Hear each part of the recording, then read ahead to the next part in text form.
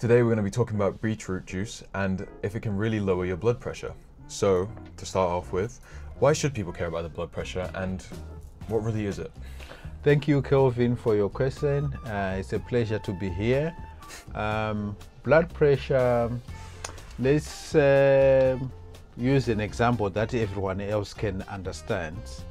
Like when you are watering your garden, yeah, and you have your pipe, your hose pipe, your water pipe, you can control how much pressure by turning on the valve.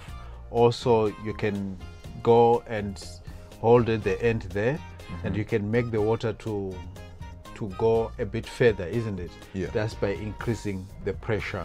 So it's just like that with our blood vessels, yeah? Our blood flows in our veins and it has a certain pressure that is deemed to be normal and what is deemed to be too high or too low. Yeah. So the problems with blood pressure is usually high blood pressure, where the pressure is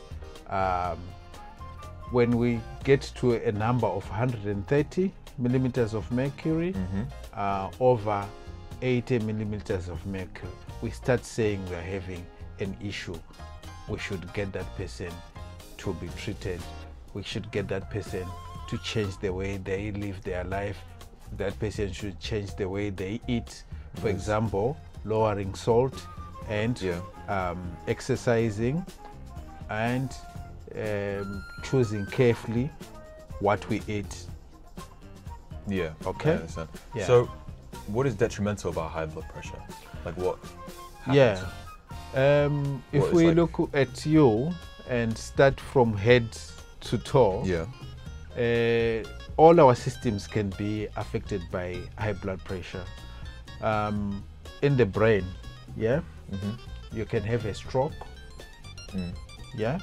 You can also have on the eyes, you can have cataracts that can lead to blindness. Yeah. On your heart, you can have heart attacks, you can have heart failure, they say heart issues, okay?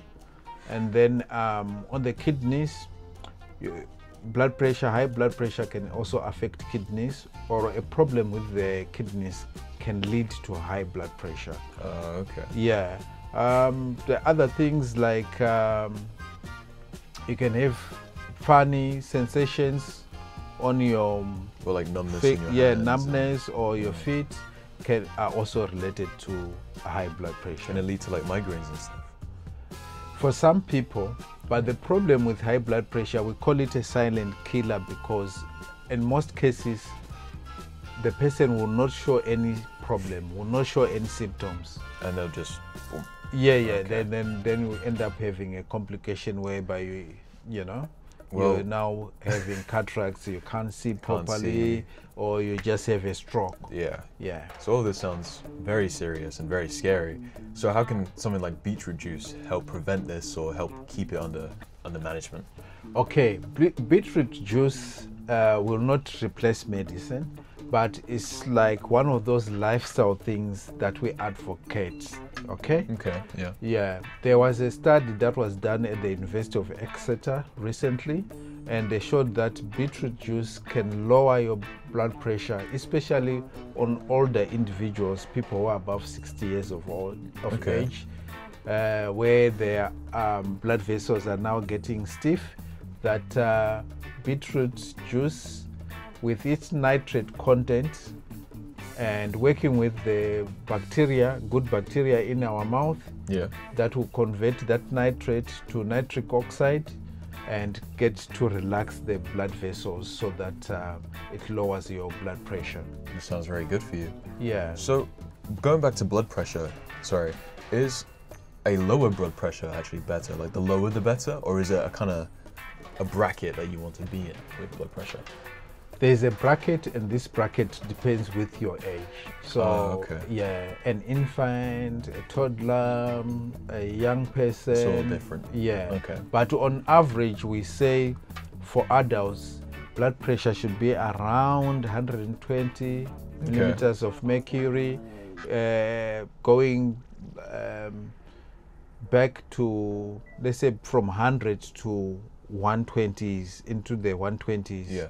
And we don't want it to be above 130. That's the systolic or the top value. Yeah. Then the bottom value, we want that to be from around 70 to just below 80 millimeters of mercury. Yeah. Right, okay. So going back to the beetroot, how exactly can it do that? Like, what is it doing to your blood by drinking it? That it's... Okay, so it all starts from your mouth, yeah? When you drink beetroot juice has what we call nitrates. Yeah. And these nitrates need to be converted to nitrite, then into nitric oxide. Okay. Yeah, the nitric oxide is the one that now makes stiff blood vessels in older individuals to relax. Okay. Yeah, if you go to the analogy of the watering hose pipe, we are saying when the stiff blood vessels relaxes, the pressure also lowers. Subsides. Okay. Yeah. Oh, okay. Yeah. Well, that precisely. That reminded me of something. I heard that mouthwashing ruins its effect. Why? Yeah, it's because the mouthwash, especially the very strong ones, they can kill bacteria in the mouth. Yeah, the bacteria, including the good ones. Yeah, the good ones. The Neisseria species, which are the good species in the mouth, they will be killed, and the Provotella or the bad ones will grow. Okay. Will outgrow the good ones. So it's not just the juice, but we need the good bacteria in the mouth to convert it to the useful nitric oxide. Okay. Yeah. So, could people swap out like medication they have for blood pressure with beetroot juice, or? No. They can't do that? No. People should not do that, please, my viewers. We are not saying you should throw away your pills. Don't do that.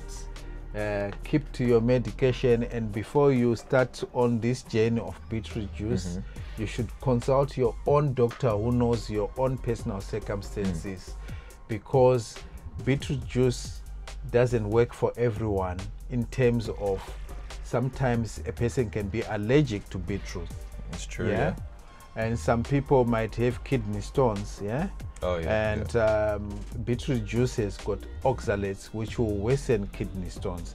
So always don't wash this content and go and change the way you take your medication. I guess do additional research on top of what we're telling you. Yes, this could be a point for you after learning this. Then you, on your next visit to your GP or your physician, you can discuss with them about what you have seen and about this study that was done at the University of Exeter that has showed that in people above the age of 60 years old, and after taking beetroot juice for about 2 weeks, you can lower blood pressure by 7 points or 7 millimeters of mercury. That's a lot. 7 points. Damn. Yeah, that's quite good. That's quite Let's impressive. Let's say somebody blood pressure was 130, maybe it can go to around 123, which is an acceptable level. Okay. Yeah. So, say if someone didn't like beetroot, they hated the taste or the whatever the reason, but they needed to lower their blood pressure in a more casual way, is there any other alternatives, like other fruits they can eat, or would they have to go straight to medication for this problem? Okay, medication, we are saying medication should always be there according to your instructions from your doctor. Yes. But if you don't like beets or you are allergic to them, spinach is another good source of nitrates. Rockets, kale, celery, fennel, all these good alternatives. And I'm sure if you don't like one of those, you might find one that you like as well. Yeah. So you're not out of options if you don't like beetroot. That's quite handy. Okay. Yeah. Is there any downsides to beetroots whatsoever? Like, is there anything that should be avoided, or maybe should certain people with certain conditions avoid beetroot juice? Yes, definitely. If you are allergic to beetroot juice, then you should avoid it at all costs. And if you have got kidney stones, if your doctor said you've got kidney stones, you need to discuss with them before you can take beets or beetroot juice. Okay. Yeah. So is it only those two? Because you mentioned those before. Any additional ones to look out for, or only the allergy and the kidney stones? Mostly these ones. But also, if you are on any other type of medication, you should discuss that with your doctor, because we have what we call interactions between medicines. So even if you are already on blood pressure medication, it might lower your blood pressure to be too low. Okay, so you will need to discuss this with your doctor before you get on beetroot juice. So so beetroot, at the end of the day, beetroot juice isn't magic, but it really does help, especially if you're someone who might need a little bit of management on their blood pressure. But of course, anything serious, anything life-threatening, go see your doctor, and always do your own research and consult your own doctor, because we don't know what your issues are. But yes, definitely.